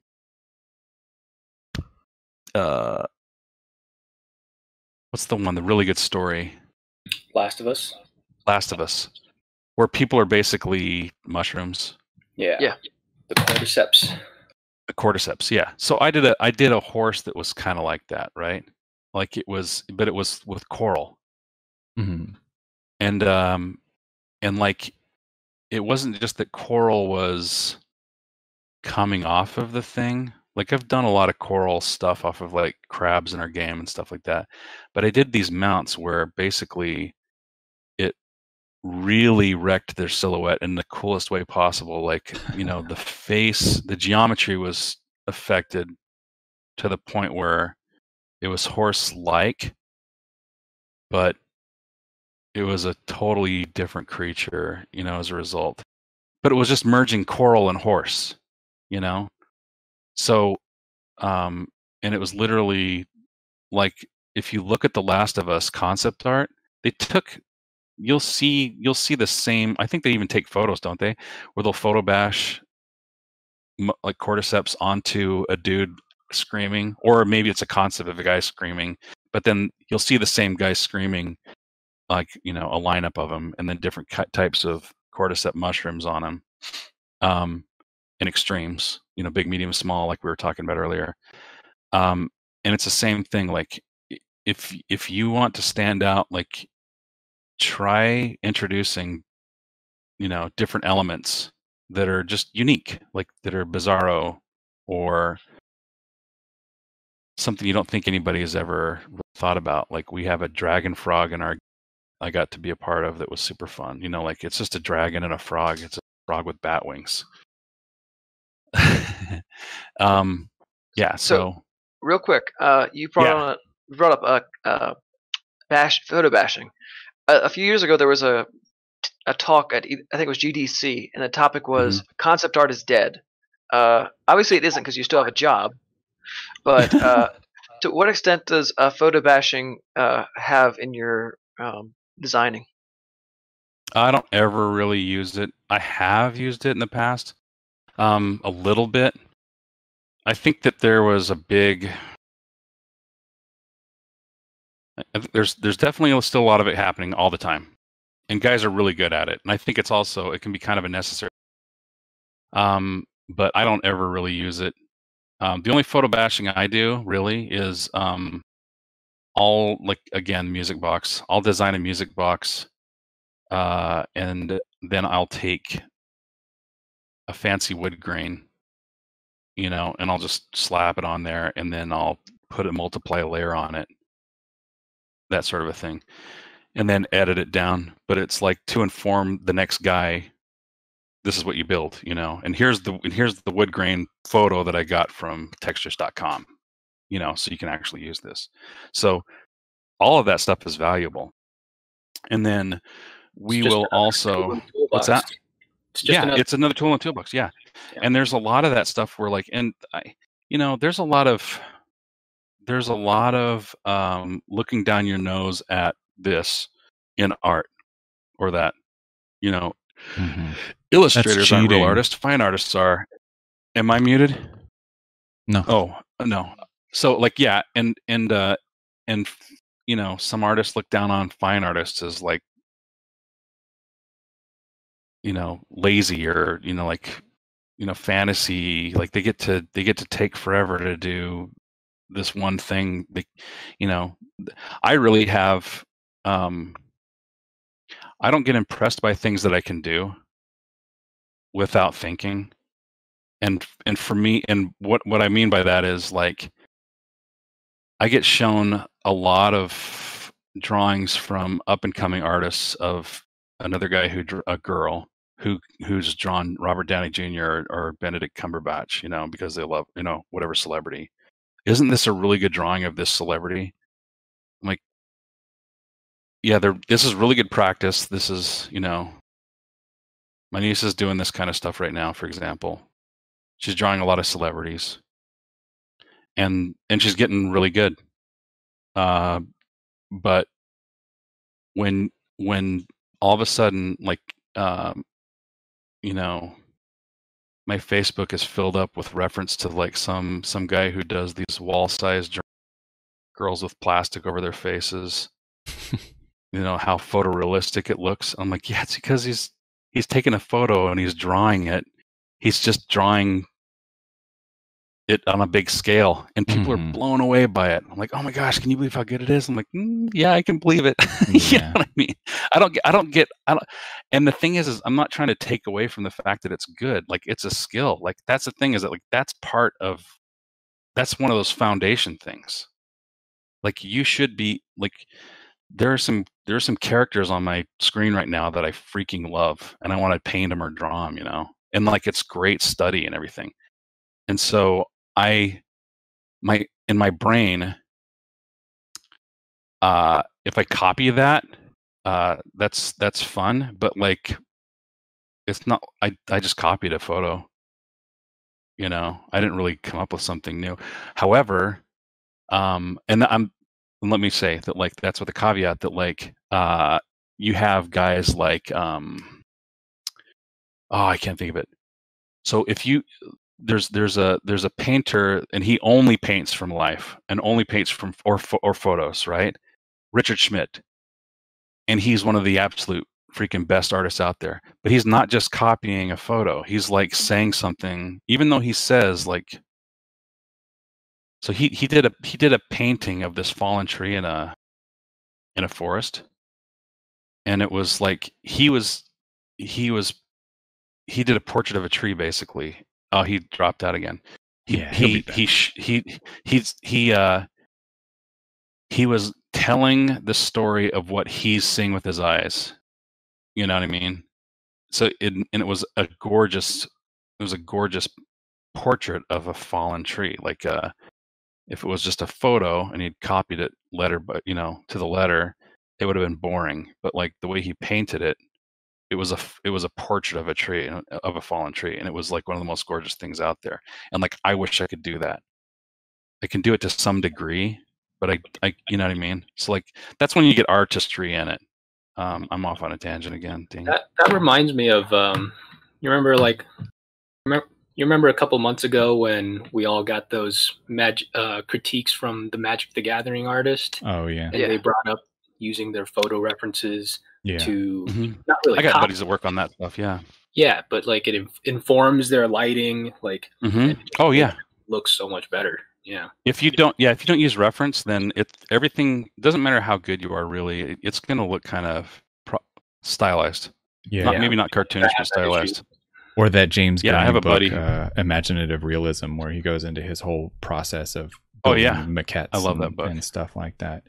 Yeah. I love it. Yeah. Can I jump back real quick just before we run out of time? I want to jump back to that idea of standing out again. Okay. And this, so one of the big takeaways that I gathered from that, from what you were saying is, like have like really standout ideas, like have like really like eye-catching, wowing ideas. But now, like as somebody that kind of struggles with that on a personal level, in terms of like not always kind of feeling like I'm falling into generic defaults, is that something that you can learn? Like, is that a learnable skill to have wowing ideas, or is it just like some people have that and some people don't? I think you can totally learn it. Yeah, I would say. What are some things that you would recommend people do to sharpen that skill? So I think a lot of it is, and again, this is one of those where I know that I'm not really answering it like satisfactorily, but All right. Because I think that there are a lot of other things also that like are really valuable of standing out, and like obviously one is like showing that proving to them that you put in the work. We've had a couple people come in, and they've had piece after piece after piece of just like mind-blowingly good, like incredibly detailed pieces, like fully realized worlds, that kind of a thing. So there's that. But yeah, I would say that like to answer that one, there is I think a lot of creativity that you don't realize that you have hasn't manifested itself because you haven't kickstarted your brain in that avenue. Like, so basically, like with me talking about the horses and the cordyceps and the coral or whatever, like that morning you could have asked me to draw a horse, based in this one world with like different mushrooms or whatever, or coral, and I could have taken a month and it wouldn't have been that cool. But the fact that I had a photo and I just bashed it on, again, it's photo bashing, but it's like it was a different way of attacking the problem. Literally bashing something together. Like, ask yourself, okay, I'm not going to bang my head against the wall on trying to redraw something else. Literally, one of my favorite designs that I've done was when I was showing somebody how, like a concept artist, I actually did a concept that I don't typically do, and it was one of my favorite things that I had done. And I had given an example of that guy who turns up in Judge Dredd. There's the guy who like has the rage thing. Like he would click up his rage and it would go nuts. He had this giant mechanical arm. Yeah, baby brother. And he had this giant mechanical arm, right? And I remember that Simon Bisley did this amazing take on him. And I'm like, so what if I had to reinvent that guy, right? And I hadn't planned it. And I said, okay, so like, let's just reinvent him. And so I just got on Google and I just did robot arms. And so I just did this mechanical study. And I don't mean to like devolve into photo bashing. I'm just saying that like this is a completely different angle that I normally would have taken. And what I did though is I went and I did this search for robot arms, and there were all these really boring giant, like those car manufacturing robot arm things. But I found a lot of like random cables and other kind of machinery. And I just took it and I took something that looked kind of like an arm, but it wasn't really right. It had an extra joint or something in it. And I flipped it around upside down or something. And the extra joint looked so freaking cool and unique. And I kind of pulled it across his chest or something. It didn't bend like a normal elbow, but it was so freaking cool. And I simplified it down to a silhouette. And if I had a week, I couldn't have drawn something that cool, So I think that it comes down to like finding something really unique. It's contrasting, right? It's it's like that Tony Robbins thing where like you have a guy who's had a problem his whole life, and he, like, I'm not trying to build up Tony Robbins or whatever, but like, he does, I get it. He's like one of these guys that changes people's lives like instantly. It's basically like he gets you out of your normal way of thinking. It's like this shock wake up call. I think he like cured some guy of lifelong stuttering like immediately, because he got him to stop thinking on this like BS one way train of thought. And and it's just like art. It like you can wake yourself up. You don't realize how creative you can be.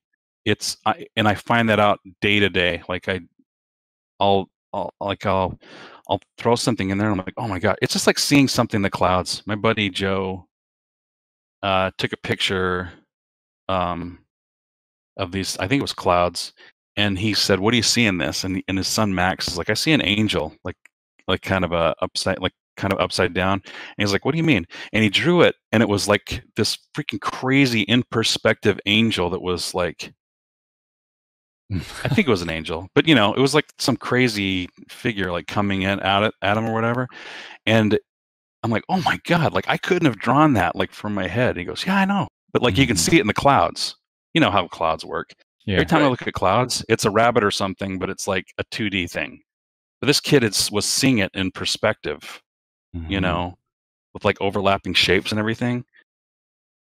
So you're still human, you observe, but there's a related GDC video. It's called it's on Doom. It's the making of the music of the 2016 Doom, and the crux of it was change the process, change the result. So by you using 3D to sorry, not 3D, but photo bashing, you're to come up with something new, unique.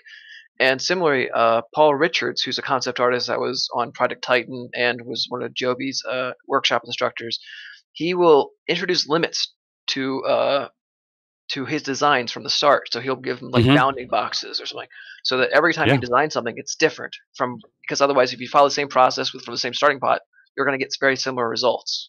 He'll also recommend breaking it, like intentionally taking the thing that you're working with and smashing it into bits in like whatever that might mean. But Peter, I think you were going to interject something, please. Yeah, I can expand on that a little. Like, some of my most successful, I guess, designs and images were where I took the concept of something like elves, right? I don't like the fact that they're just people with pointy ears. So I took that idea and you want to kind of flip it on its head, and you want to challenge what people expect of a certain pre-established concept. Like everyone knows what an elf is, but then if you kind of break it down to what it is, like the essence of it, but then you give it a different visual design that still kind of links back to that original concept, then people will seem to enjoy it more. Like I did I'm basically doing redesigns of these Dungeons and Dragons races where I take the elements that I don't like of them out and I just kind of redesign it to what I think it should be.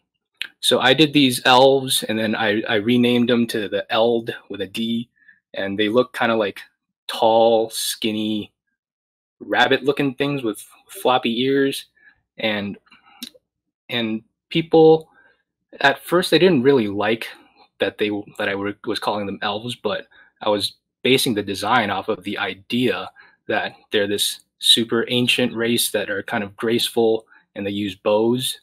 So I think if you can take a concept and distill it down to what the essence of it is, and then throw out all the preconceived visual ideas, right?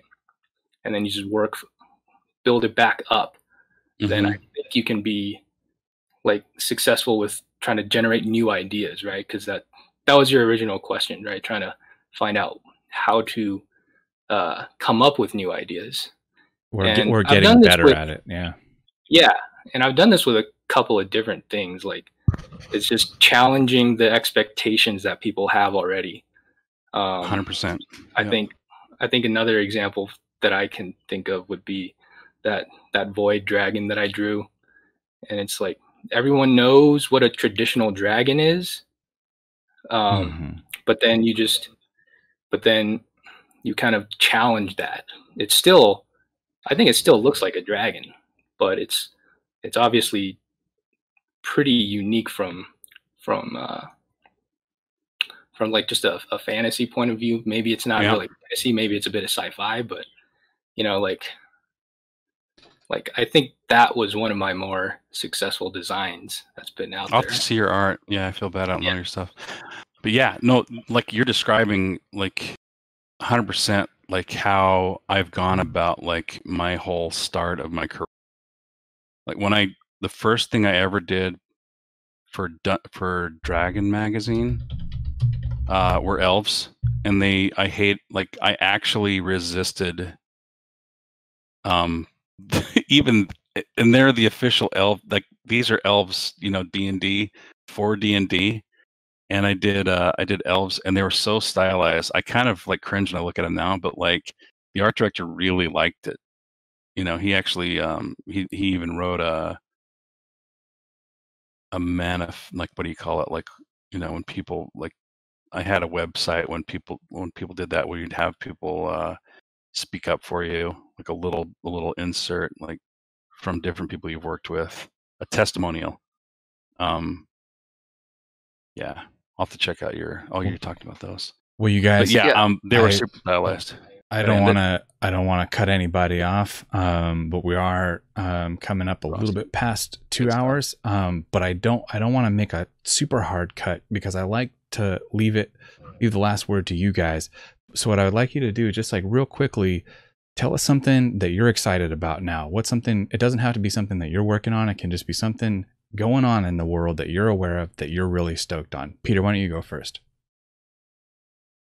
Really stoked that Mike Morhaime, the ex-Blizzard CEO, is starting up a new studio, and I'm kind of psyching myself up to apply for their concept art position, because they have a concept art position, and I think it's very rare to see just a straight up, oh, we're looking for concept artists now. It's like all the other studios I've been looking at, and it's like, oh, we need a senior concept artist, we need a senior character guy, or just no concept at all. So, but yeah, Dreamhaven Studios.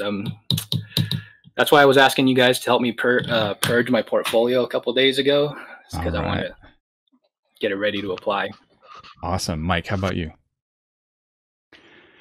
I would say that like right now, the one thing I can think of, because I kind of drew a blank, but the one thing I can think of is like I'm rediscovering my love of 3D, and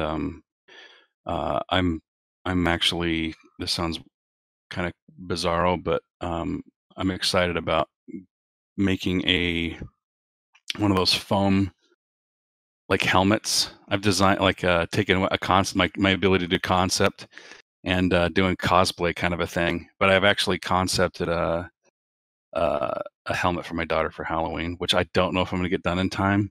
But I've modeled it out, and I'm actually I'm gonna print it out in Pepakura and like make some foam and like and see if I can't fully realize it. So I'm kind of pumped about that. Yeah, I've been wanting to jump back into 3D also, because I started off doing 3D in school. Yeah, they pushed everyone to do 3D, and I miss like sculpting and ZBrush, and yeah. 3D is awesome. All right, you guys, thank you so much. Thanks for having us, Moose. Thanks, Mike. Do you want to add anything about next week, or can I just like can we end it there? What do you think? I can just add in real quick next week. We're going to be having the Vice President of Marketing for Dungeons and Dragons joining us. It sounds impressive, but to me, he's just a friend known as Brian.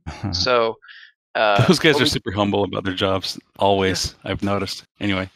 Yeah, he was on the Magic the Gathering side until recently, but now he's working with Dungeons and Dragons. He's told us that he cannot talk about future upcoming projects, but we can hopefully get some more marketing knowledge out of him. I do want to thank again Mike and Peter for joining us. And Mike, I'm going to put some words into your mouth real quick. You're also super excited about the work your daughter is doing because she's a great artist. Oh my gosh! Yeah, I'm going to link her in chat. Yeah, definitely do that. And speaking of chat, you guys are always a huge part of this. I always like to apologize for, not being able to get you guys into future recordings because it's always so much valuable input. But thank you so much for being here and being part of this. I'm going to say goodbye and end the recording, and thanks, guys. Talk to you guys real soon.